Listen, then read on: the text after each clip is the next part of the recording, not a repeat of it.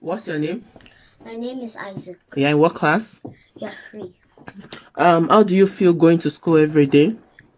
Good. And how do you feel about your friends? Happy. Okay, what about them? How do they feel about you? I'm not sure. You're not sure? Why? I'm not sure because they don't play with me that fun all the time. Okay, and what again? I think they don't play with me all the time because I'm not the same skin and color of them. And how do you feel about that? I feel sad. Okay, and where will you love to go to your high school? Nigeria. Why? Because everyone in Nigeria is the same skin and color of me. And so you feel if you go to Nigeria, you feel connected with them? Yes. Okay.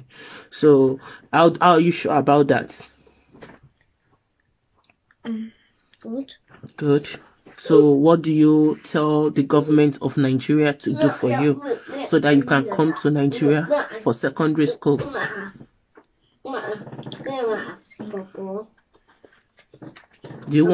don't you tell the government to make sure Nigeria is in good order?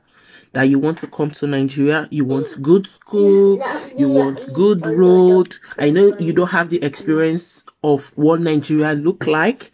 I know you say a lot of things about Nigeria sometimes, and I try to cover it up. You left Nigeria when you were 18 months, and you can't remember what Nigeria looked like. But every day, my son comes home telling me about the feels in school. Please, Nigerian government, do something about it. We are not happy. We want to come back home, but no social amenities, no school, the fear of security, the fear of if anything happened to my kids, how can I take them to the hospital? Please, Nigerian government, we want to come back home. Do something, please. Do something. We want change. We want change. Do something, please. Please.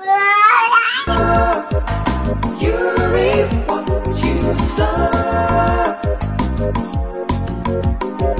Surely one day for what you did you pay. You reap what you sow. Surely one day for what you did you pay. You reap what you sow. Surely one day for what you did you pay. You reap what you sow.